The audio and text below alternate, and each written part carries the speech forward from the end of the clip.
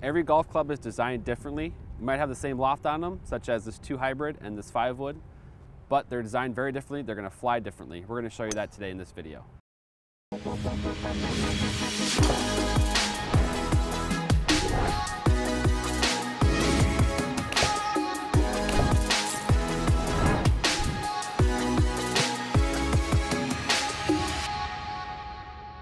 Hey golfers, Drew Mahowald and Thomas Campbell here from Second Swing Golf. We are outside today at the driving range here at Les Bolstad Golf Course.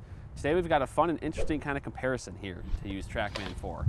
I've got a G410 2 hybrid and he's got a G410 5 wood. Both club, well, my hybrid here is 17 degrees aloft, that's 17.5 degrees aloft, so pretty similar in the loft, but we're anticipating that the ball flights are going to be very different, and essentially this will be a lesson on the center of gravity today and how that impacts golf shots. So Thomas, I know you've been fitting customers into kind of maybe both of these, maybe not as many 2 hybrids, not much of a popular option out there, but 5 woods for sure becoming popular more and more. They're roughly the same loft, but how do you think this is going to be different? Yeah, I mean, you mentioned fitting either a 2 hybrid or 5 wood. It depends on the player. Depends whether that player spins the ball too much or needs spin. So there'll be a difference there. And also visually too, whatever club looks better to them at address too. Some people don't like the Fairway woods that have got a whole bunch of loft on them. Maybe they should consider it, but they visually they think that too much loft on a Fairway wood is just looks a little too funky for them at address. The 2 hybrid is going to I mean, for me, I like the look of a 2 hybrid better because it's a smaller club head. Yeah. But they will perform differently with regards to launch angle, with regards to spin, and the height the ball will fly at. Yeah, I'm excited to see the differences here. We've done a little bit of testing before, kind of comparing Fairway woods, comparing hybrids. So this one's kind of, it's almost apples to apples in terms of loft, just a half a degree difference, but I anticipate some big differences in some of these metrics. So you ready to hit some shots, Thomas? Let's do it.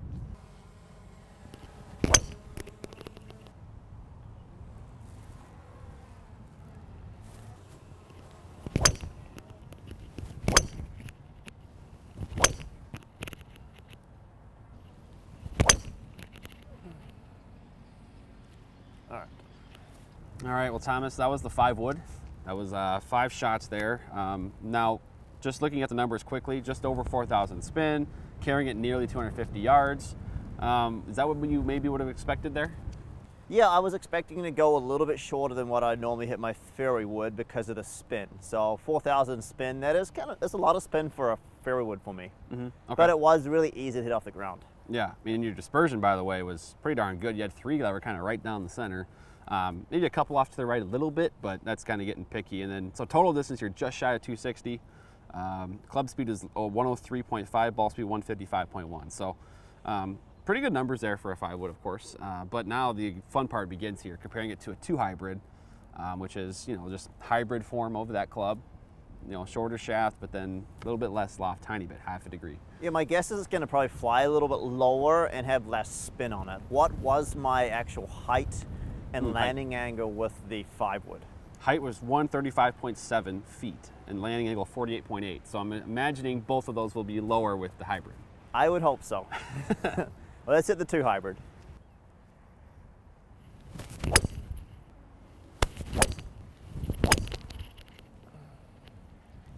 You got 2 options with this club. The high balloon that links right, or the low rope hook. Yeah, I mean, my dispersion pattern, even 3 shots in, it's going to be hard to beat the 5 wood. Oh, I know. Yep. That 5 wood dispersion was pretty good. Yeah.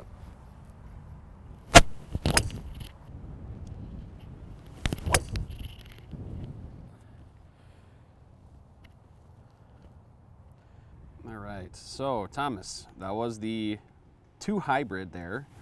You kind of, you sort of got your dispersion. You kind of got 3 a little bit left. You got, and then 2 you kind of maybe hit low in the face. That kind of ballooned right a little bit. But we'd have some good numbers here to look at here, and clearly there's a difference. Clearly there's a difference. There was a difference of about 600 RPM in spin.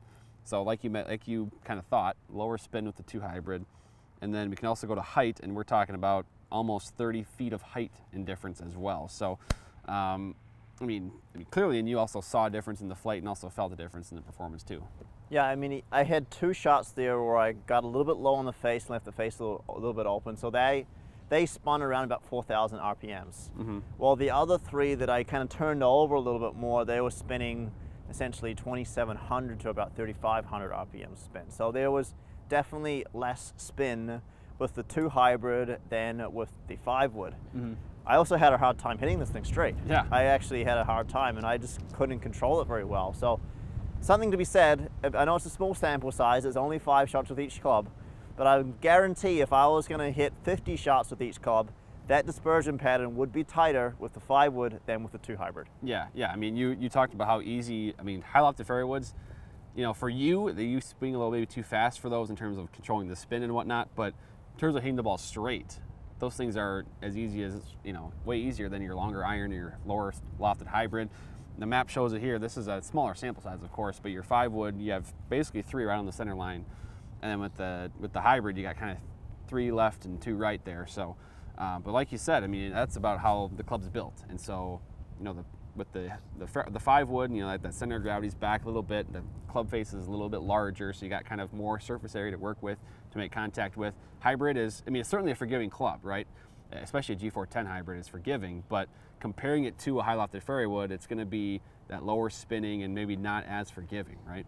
Yeah, it was, like I said, the 5 wood just, it felt so easy to hit. The 2 hybrid, I hit it well. I think you'll notice that my efficiency number was pretty good. I think the last one was like 150, so it's not like I didn't hit it well. It's just, it was harder for me to control the club face with it. Just seemed harder. I don't play a 2 hybrid or a 3 hybrid. I actually play a utility driving iron instead because I feel like I can hit that thing a little bit straighter too. But the 5 wood, it's impressive.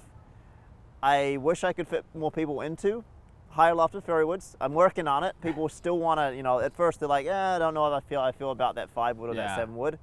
Just let the club do its job. Don't even look and see what loft is on that club, and really just give it a chance because it's going to be more forgiving and a little easier to hit.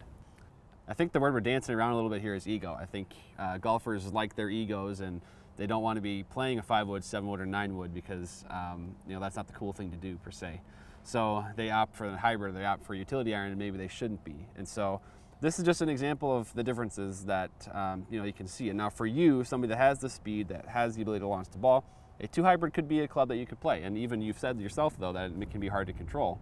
But most of the time, golfers are going to perform much better, hit the ball straighter, hit the ball higher, and perform better overall with a 5 wood or 7 wood versus maybe a 2 or 3 hybrid. Yeah, and even like a long iron, if we were going to compare a long iron here too, the level of forgiveness would drop with that too. And you talk about ego, I know a lot of guys want to play that 3 iron, that 4 iron, or that 5 iron, even though I don't have enough club speed to, or height to play that particular club, or consistency to play that particular club.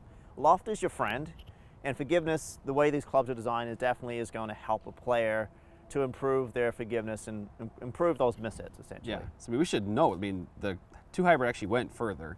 It carried 2 yards further, total distance was about 8 or 9 yards further, but the way it got there between these 2 clubs was very different, and that's the entire point here. And so in a fitting, of course, our fitters will go through that with golfers if they get fit for, you know, whether it's a hybrid, whether it's a high lofted fairway wood.